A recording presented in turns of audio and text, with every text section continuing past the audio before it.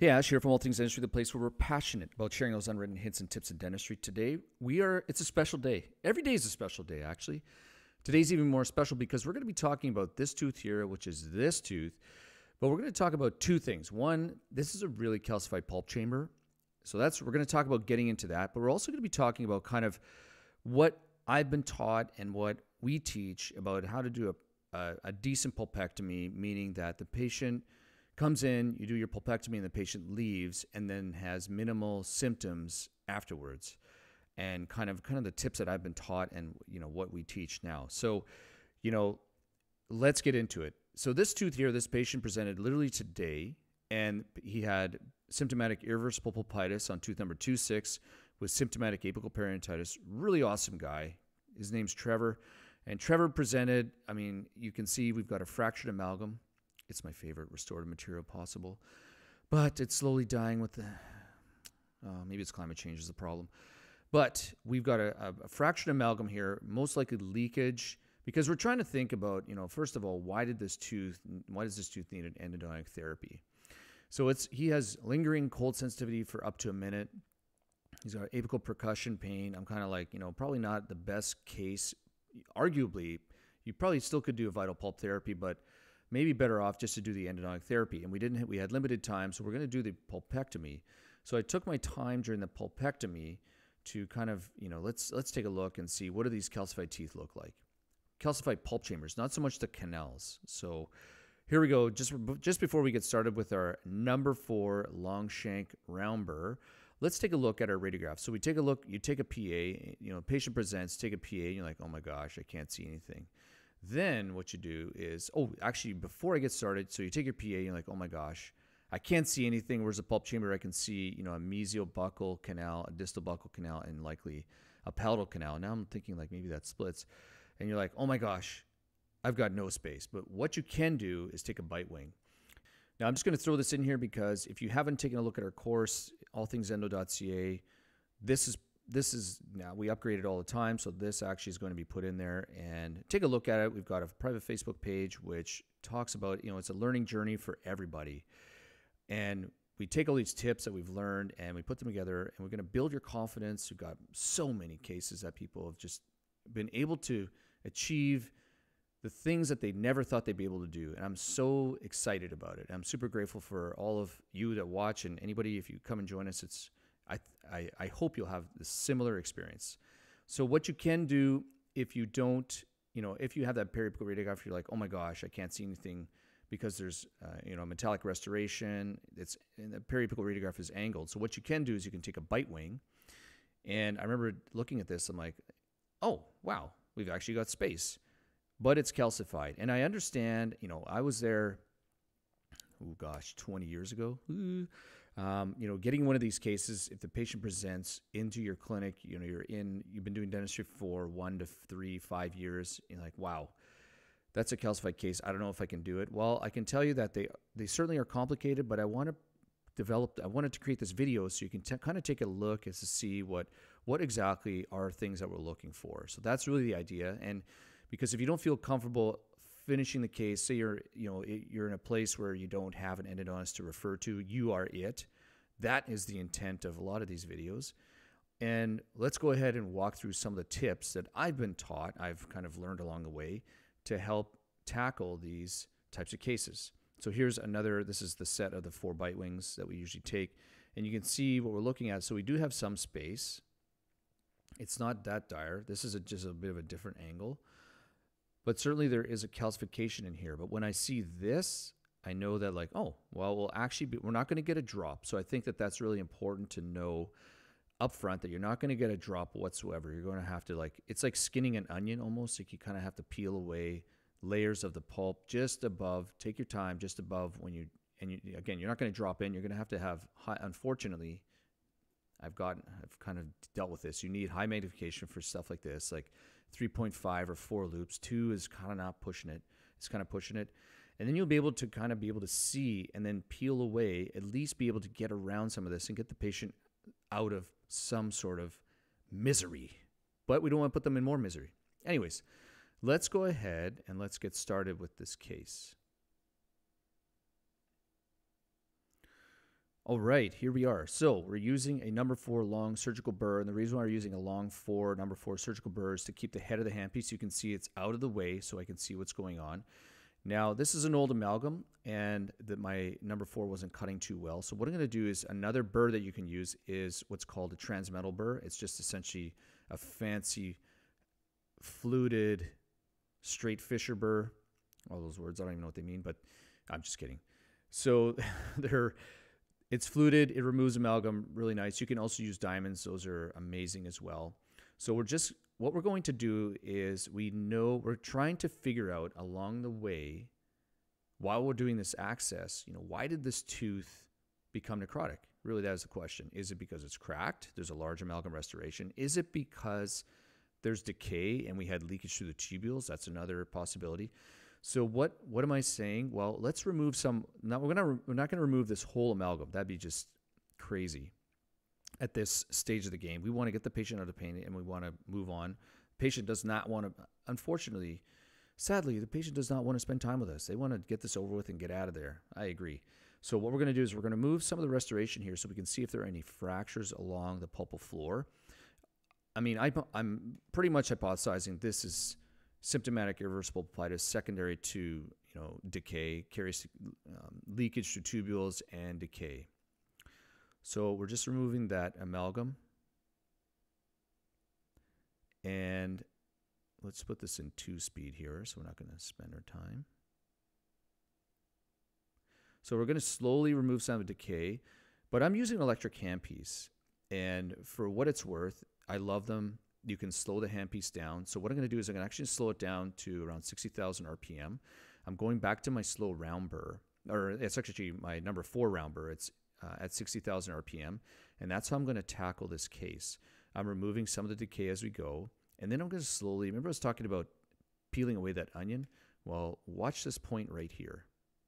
So this is our mesiobuccal cusp, and we're going to slowly not pop in, but we're slowly going to get into that pulp chamber, and we're just going dry.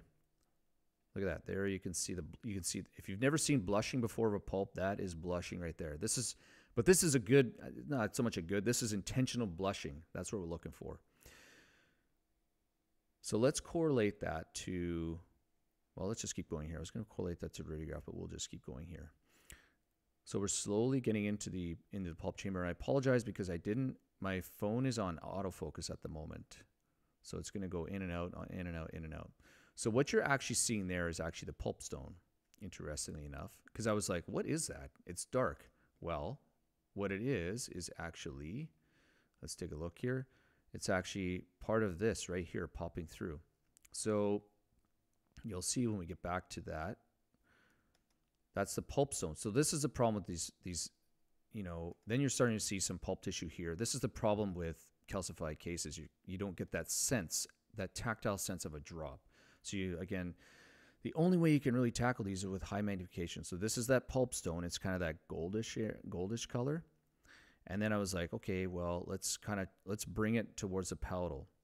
But what I've started doing actually, and especially in retreat cases, I've actually switched to a number 2 long surgical burr. And what that does is it kind of gives me more of a more exacting experience, if you may. So it's a little more detailed. And so you can see, let's go back here. You can see the pulp. So now we know that we haven't perforated because our burr, if we take a look at the shank, is nowhere near being 11 millimeters deep. Actually, that's the one thing I did want to show you. So an important thing that we need to talk about, just you and I in this moment, is Deutsche Musikant. And I really appreciate if you're a subscriber. I've talked about this probably almost every video possible. And they talk about the distance from the mesiobuccal cusp on both maxillary teeth and mandibular teeth. So on maxillary teeth, on both, from the mesiobuccal cusp to the roof of the pulp chamber at 6 mils, the height of the pulp chamber is roughly 8 mils, and if you're deep into the furcation, you're at 11 mils. So using this, and what you can correlate that to is the shank the change of the shank on your long shank burrs. So from the tip of the burr, roughly from the tip of the burr to where it changes just a little bit up here, let's see if I can get it right here. So from the tip of the burr to roughly about here is 6 millimeters. So knowing that that burr is not anywhere near up by the hub, we're not perforating. So that's a really important point that I wanted to bring up. So let's get back into this. So I switched to my number 2 long surgical burr, and it gives me a little more precision.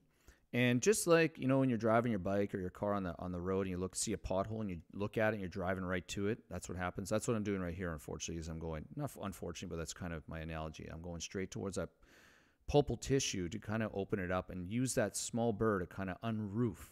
So if you've heard that term unroof all the time, that's kind of what I'm doing. So what do we see here? We've got this pulp stone in the center of the tooth. Let's go back and take a look at what that looks like right here. So this is that pulp stone, and we're kind of seeing it. It's like roughly, I would say we're kind of like right in this ballpark here. So let's go back here. So we've got, if this is our mesiobuccal cusp, palatal cusp is kind, or mesiobuccal cusp, mesiobuccal canal is here. Distal buccal is going to be kind of over here. Our palatal canal is going to be kind of over here. And for MB2, which we all dream about getting all the time, and that's another reason why I put this, you'll see later in the video why I put this in here because of MB2. We're looking for a path around here. So this is that dentin shelf you may have to remove, or also known secretly as the dental cornice. I have no idea why it's called that. So we can use water. You'll see once my dental assistant rinses this off, you'll see a change in color. And when you're doing calcified canals or calcified pulp changes like this, it's very helpful to identify walls, floors, calcifications, all types of different things. But, you know, unfortunately, you need high magnification and you need really good light.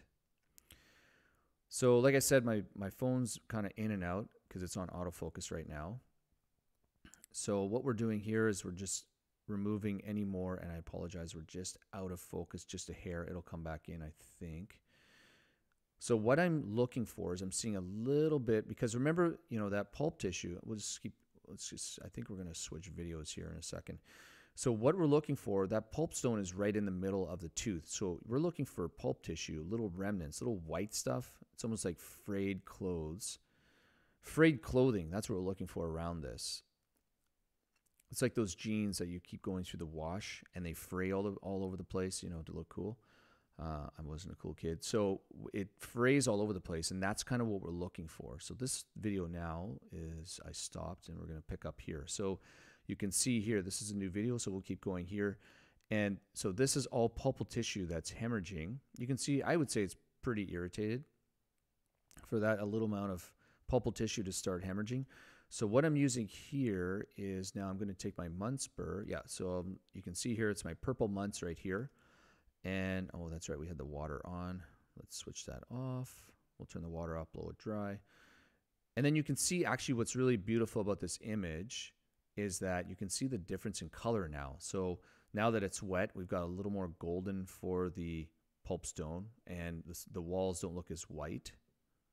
So what I'm doing actually right now, and I'm sorry if I keep doing this, I'm going to be troughing more towards the largest canal in that tooth, most likely will be the palatal canal. So we're looking for that because what I'm trying to do is I'm trying to kind of triangulate where my position is. Now I have a decent idea because we slowly made our way in. But once I get that palatal canal and I open up my orifices, sometimes it helps, especially in heavily calcified teeth, to be able to figure out what the heck is going on. So what I'm doing here is I'm splitting it between removing the calcification and kind of tracking along the pulpal wall, and that's all I'm doing there.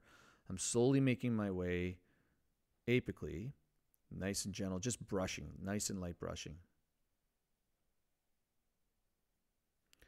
And what you can do is you can have your dental assistant. So here you can see again, more pulpal tissue. It's around that honkin' pulp stone. Now you'll see at one point, I don't usually use ultrasonics. I find that they're very precision instruments, but they're conservative. They're amazing. You can see around them, but they're also slow as heck. And they're incredible for certain specific situations.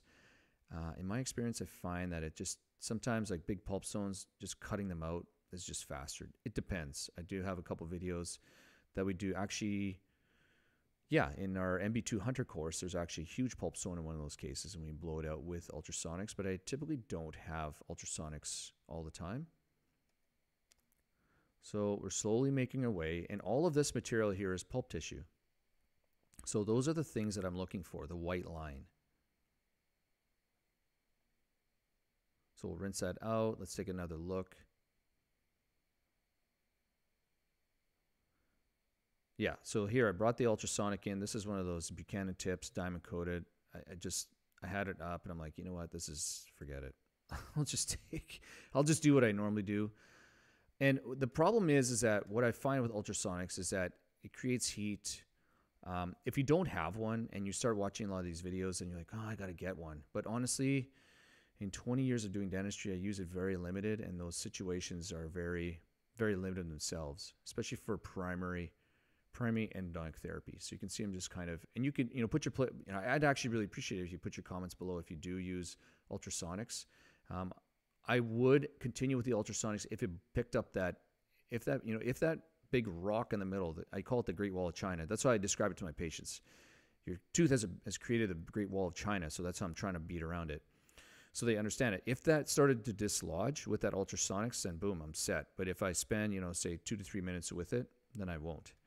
So I'm not going to spend any more time. What I'm going to do now is, because this patient was in pain, the primary thing I need to do is get them out of pain, because today is just a pulpectomy. So you haven't seen me throw any hand files down yet, and I'm not going to for a while. I'm going to open the coronal 2/3, and this is part of my triangulation. This is kind of my strategy that I've just kind of over time is like, wow, this is the easier way to do things. So the strategy that I'm using for these types of cases is I'm going to get an orifice, at least one, and then based on basic anatomy that we learn in dental school on pulp chambers, kind of figure out where are the other pulp chambers going to be. Also, included in this kind of strategy, I'll use that word because it kind of is that, it starts to remove that pulp chamber, that pulp tissue, so I can start getting irrigant sodium epichlorite down the canal. So this is now, I forgot to mention, I was able to see kind of where the dot of the palatal canal opened. So what we're going to do is I apologize for running off the screen here. We're going to open up that orifice as well. So what we're doing here with our Wave 1 Gold is that we're opening the coronal 2/3 of the canal. And the benefit of that is it removes, again, it's part of that triangulation process, but also what it does is it allows me to get irrigant down the canal. So that's out of focus. Dang it. There we go. So it allows me to get, irrigant down the canal and start degrading that pulp tissue, because that's kind of the enemy right now, is that pulp tissue that's been causing the patient some grief. So especially in the pulp chamber or in the palatal canal, because it's usually got the most amount of pulp tissue, and that causes the most grief, especially if you wait. So if there's any one tip you can take away from this whole video, is to get the palatal pulp tissue out as quick as possible, because that, I find, is the most difficult to anesthetize in symptomatic irreversible pulpitis, those large canals. Same with mandibular teeth, the distal canal, any of those large ones. So when I was thinking about cutting this video for you, this was another issue that came up. So there was something blocking over top that distal buccal. So you see my file won't go in, and I was like, oh, okay, well, whatever. So what I need to do is I need to take my Munn spur and open up the orifice. See, it's just going a little bit, but it was just not going as much as I'd like it to. So what I'll do after I see that is I'm going to, well, first of all, we need to rinse all this out. Let's get some more hypochlorite in there. And one of the things you can do, a tip that was taught to me many years ago, was to bend your irrigating needle at a specified length so you know exactly how long it is every time. And it's really about efficiency. That's truly what this whole process, as you become more skilled in dentistry, and everybody becomes more skilled in different specific things, you've got just that routine. That's all it is, those same rituals that you do. And one of my rituals is bending that irrigating needle at 18 mils. So I know every time I go into a canal, it's at 18 mils. Just one of those things. All right, so let's take a look at what we got here. We've got pulp stone. Isn't that awesome? Look at this. I've got a bleeding, a hemorrhaging canal orifice. So that tells me exactly where I am. And if we look at the anatomy, Mesiobuccal cusp, distal buccal roughly around there, palatal cusp is right here, palatal canal. So we're right in the ballpark. What I want to add as well is I've forgotten already, I don't see any fracture lines because remember we removed that amalgam. So this I think is called a soffit by David Clark and John Cademy. If I believe it's called a soffit, put in the comments below if I'm wrong. And what we're doing is I'm not blowing out my access all the way to this. But I am removing amalgam to make sure I can see, any cracks or whatnot. But it also, the other thing it helps for is also you don't have metal on your file when you're getting a working length. Look at that. Beautiful. Tells you where to go. All right, so let's see what we're going to do. So we're just going to trough over that distal buccal. Okay, so we've opened up that distal buccal orifice with our Muntz burr, and now you can see we've got a little bit less hemorrhage. Let's see what goes on here. I think I'm going to take... Oh, we're going to try the wave 1 gold. Let's see what happens. Yeah. And we just get a little more... That little bit just gave me a little more opening. And what I'm looking for is anything broken? I'm looking to see if that tip is broken off, and I'm looking to see where it's cutting. And it's not moving that well. So I'm kind of like, well, let's get some files. Let's get some hand files down. And then let's make a glide path, because the distal buccal obviously wasn't, it was a little more constricted than, like, say, for example, the palatal canal.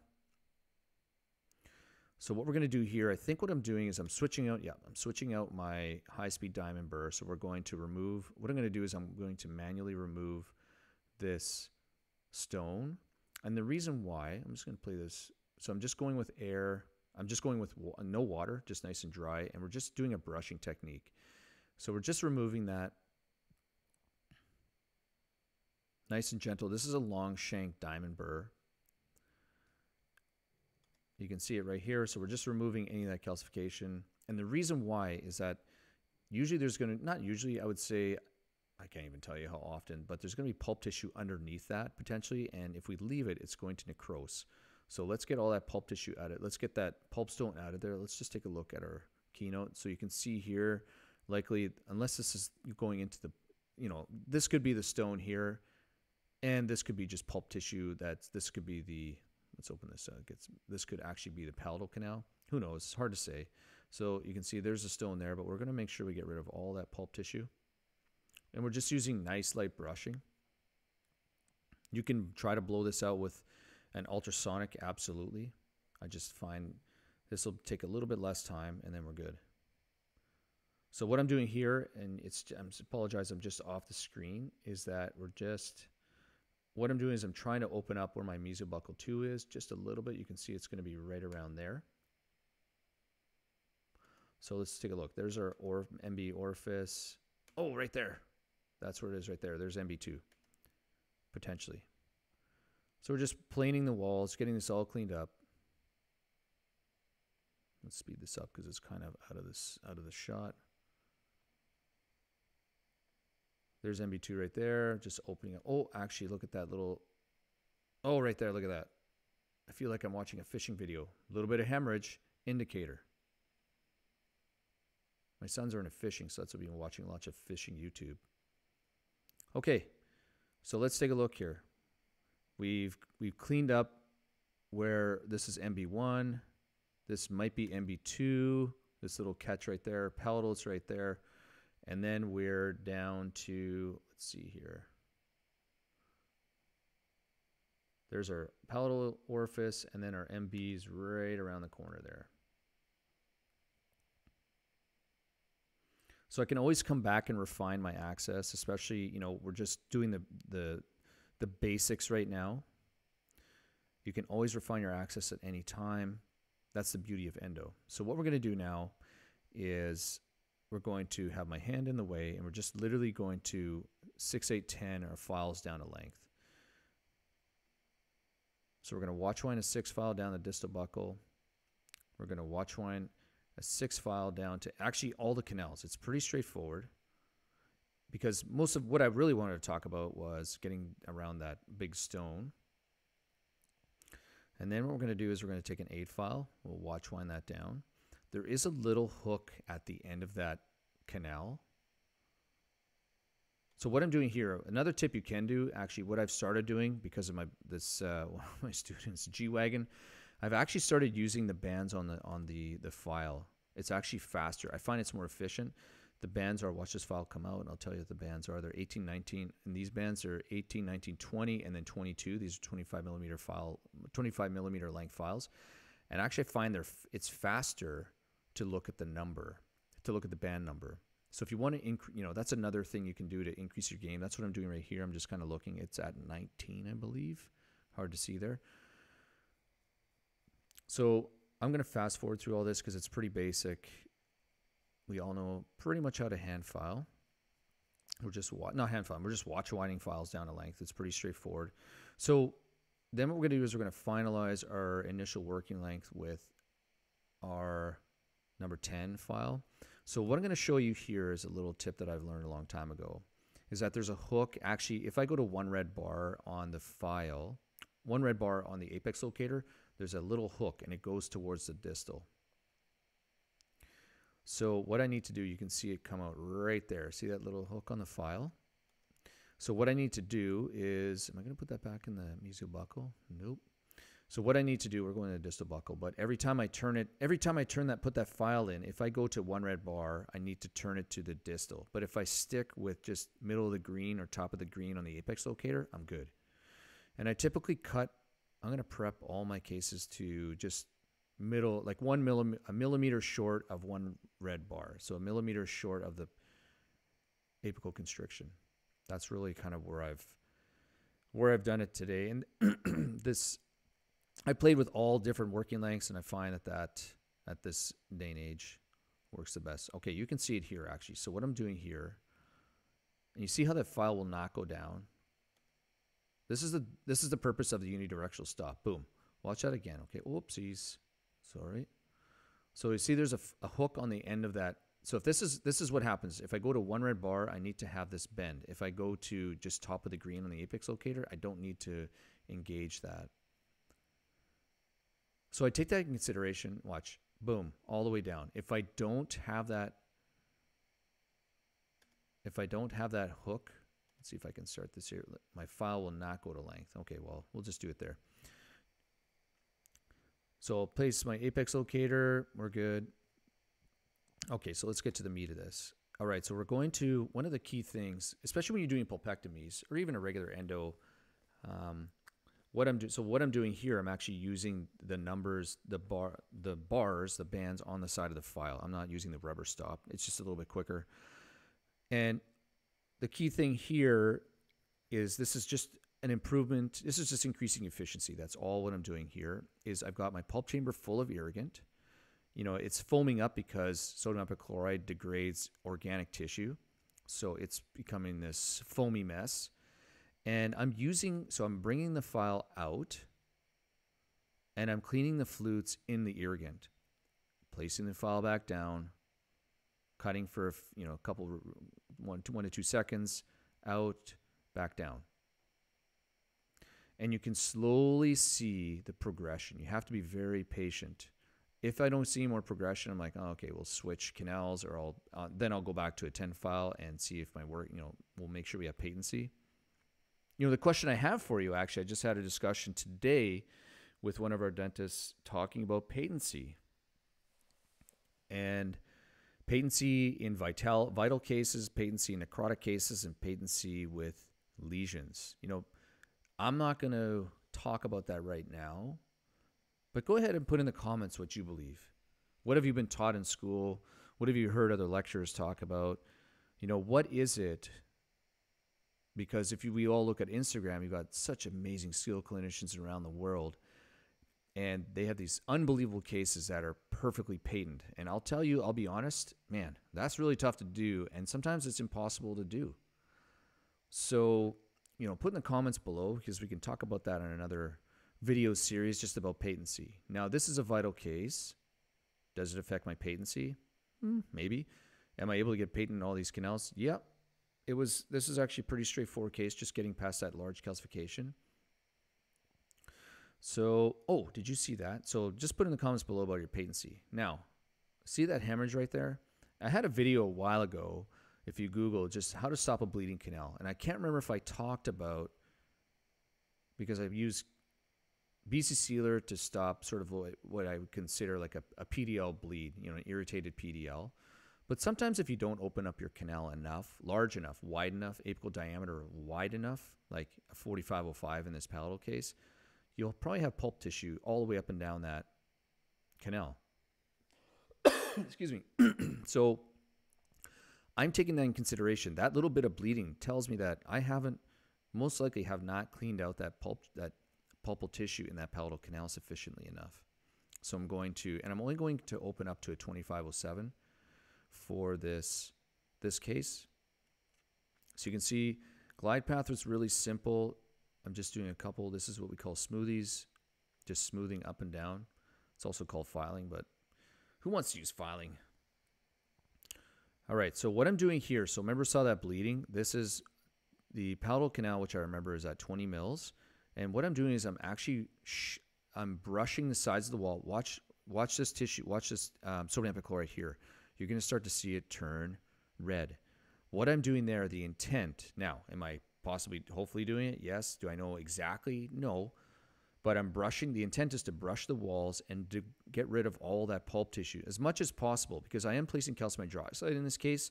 Calcified hydroxide will kill bacteria, well, a certain amount of them. It's got a high pH. There's still some more hemorrhage when I do that. I'm like, okay, well, I take it into consideration. It has a high pH, so it's going to degrade pulpal tissue, but it's also going to kill bacteria at the same time. Now, are there bacteria in this case? Probably, because it's irreversibly inflamed, but it's also a vital case too. Excuse me. It's like minus 30 outside today. Super dry too. All right, so we're going to be irrigating. Lots of irrigant, lots and lots of irrigant. Let's see if I'm done. I can't recall. All right, so let's take a look at what's going on here. Mesobuccal 1 canal, distal buccal. Oh, we need to do MB2. And then there's our palatal canal. All right, MB2 time. Maybe that's the only reason why you're here. And if you're looking for MB2s, let me just throw this plug in here. I just created a new course called mb2hunter.com. I've got the sites on MB2. And it's really, this course is designed, it's based, it goes really well with, I think it goes well with the basic course of master root canals like an endodontist. But this is very specific for MB2s because it's the course I've been wanting to create my entire career. So I've waited, I've taken all these cases. We talk about tackling MB2s exactly like this. We talk about using cone beam. We talk about a bunch of stuff. So we've had some good reviews, and go ahead and take a look, and mb2hunter.com. So because we have time, so we're at a crossroads in this case. Say, for example, this has just been my experience. Go ahead and put in the comments below if it's been your experience or if you disagree or agree, is that if you're out of time, chair time, you can leave, it's almost like 7 times out of 10, you could probably leave the patient like this, tackle MB2 at another appointment. If you're out of time, place your calcium hydroxide during your pulpectomy stage. And I would consider this this is a 70%, a 90% completed, except for MB2. I'll just leave that. What's 3/4? 75%, I guess. 75% completed pulpectomy. So we've cleaned and shaped. So you can see that's actually one point I want to throw in here is that we've opened up the canals to a 2507. So we made sure that we've gotten rid of all of that pulpal tissue because that's what's going to save the day in this treatment. And we've irrigated out tons of stuff. And if this was necrotic, we've gotten lots of irrigant to our apical portion. And it's really tough if you try to irrigate. I've done it for many years. Irrigate through a 10 file path. It's almost impossible to get irrigant down. Like I know you've tried it because I used to do it without opening the coronal 2/3. So you're like irrigating. I think I'm getting irrigant down there, but it's really tough. So I'd highly recommend any type of rotary reciprocating file with a larger taper than O2 during your pulpectomy stage. So to finalize, so what I was saying, like you could probably get away with leaving the patient if you're out of time or the patient is, whatever the clinical situation is, leave the patient right now and close up and probably have decent success with this type of case. So MB2 is right here. And what I'm doing actually right, not there. I was doing it right. I was trying to click. I was using my Explorer right here to push because I saw a little bit of debris. This is MB2 right there. And, you know, John Cademy in Dentaltown calls this the MB2's orifice, MB2 sucker's orifice of death. And the reason why is that if you try, you know, I've done it many times, is try to take a hand file and put it in there. Maybe try to resist because I'll show you why. And you can do that, and a lot of the times it totally works, no problem. But what I'm going to do is I'm actually going to take that number 1 Muntz burr, so it's a number 1 round burr, essentially on a long stick, and I'm going to trough between, you can see all that white material there? That's just debris falling into an isthmus. And I'm slowly tracking that. Let me get my pointer out of the way. What I'm also doing is I'm cutting a little groove. I'm trying to be fancy for you guys. I'm cutting a little groove in the kind of little more coronal dent in here so I can get my wave and gold file in there. But what I'm looking for is that white dot right there. That's like gold, not that other white dot. That's not it. But that little white dot that you first saw, you'll see me try. Now what I've done is I'm going to try to place a file in there. So I've opened up the orifice. I'm going to take my 6 file. And what this does, and I've gone, it's hard to see because we're taking 3 dimensions and packing into 2. I've gone, you can kind of see in the angle here, I've gone a little bit down the canal, down the root, for example. And now the canal is a little bit straighter, meaning I'm not hiding, it's not hiding underneath that dental cornice, the dentin shelf. So when I first take a 6 file, it wasn't working. I was like, okay. So maybe there isn't an MB2. And I was like, oh, well, that sucks. I have this, you know, some decent footage, no MB2. I'm like, oh, okay, well, whatever. Take my Endo Explorer, kind of poke around there and try to see what I'm looking for because I'm looking to see one of the things I notice is that after I do this, watch, I'll place pressure. Nope. So I'll place pressure in that area where I think the orifice is. I'll pull it off and I'll look to see if it wets. I find that if I've packed debris into an orifice or I've uncovered an orifice, any of the fluid from that canal just immediately comes out just a little bit. It's very subtle. And I'm like, oh, there I am. But of course I didn't get it in this case. What I'm actually getting is more just like have a sharp explorer poking into dentin, which if you've done that before, it can be a little bit frustrating because you're like, oh. And then you go to take a file in there and nothing happens. So you'll see in a second, I'm kind of like, well, the Endo Explorer, in my experience with an MB2, is not that useful, but little files are. So I'm going to take my 6 file is pretty flimsy, so I'll take a 10 or a 8 file. I'm like, oh, I'll just start watch one and I'll place it in there. Nothing. Nothing at all. But then all of a sudden, just like magic, what happened was it went in a specific angle and it actually, this is probably some of the debris, so it's actually joining. It was like magic. This was certainly by fluke. I don't have a cone beam for this tooth because it was an emergency walk-in. So you can see the file is angled and it made its channel and it's exiting into the MB1 probably about like 5 millimeters down. And I was like, sweet. Beautiful. I mean, what are some of the tips that you can tell if it joins? Well, all of a sudden, you know, you watch one a little bit and all of a sudden it's like whoosh, the file, it'll make that noise. It's just like whoop, just drops down. Like, okay, well, it's joining something else.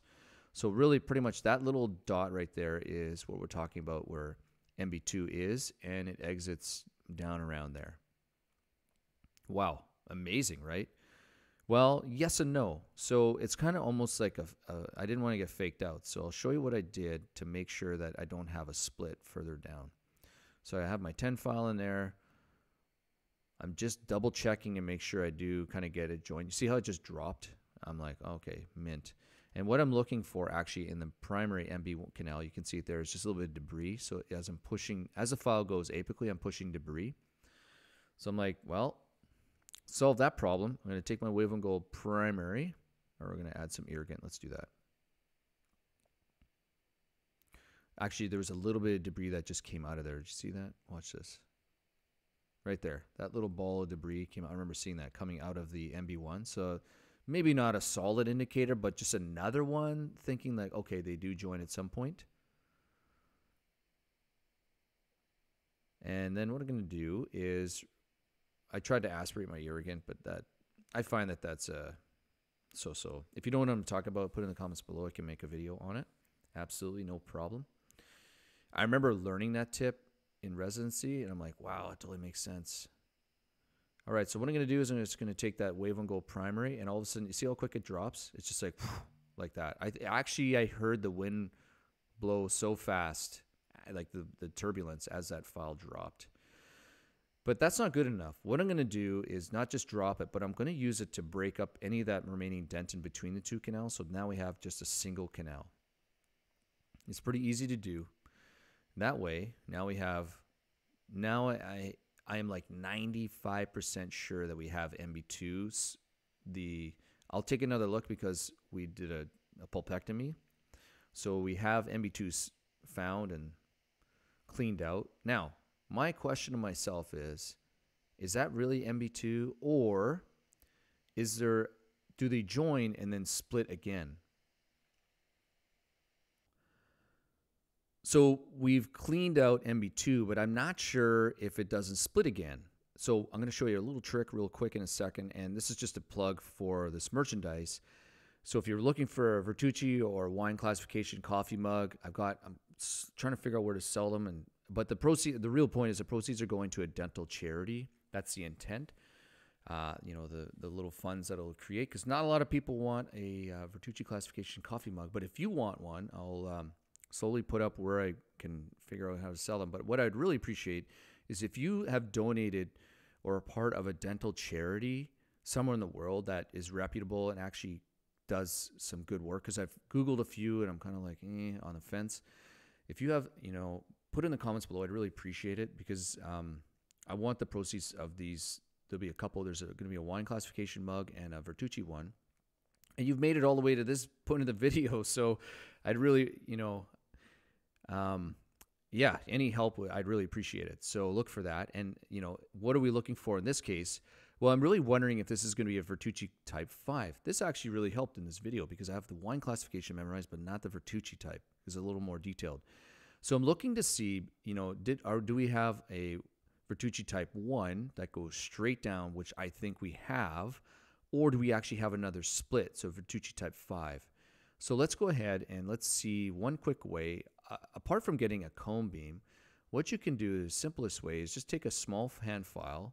There's a tiny little curve. I probably should have a little more of a curve, and I'm going to run that down. And what am I doing? As I have my unidirectional stop towards the palatal side of that canal, and we're going to run that up and down just to see if I can feel any type of orifice.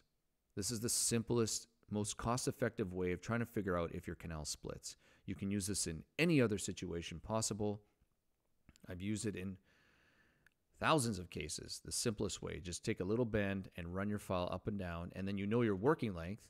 So what I'm doing here is I'm watching my working length at the tip, so I know that, like, okay, I'm clear of the apex.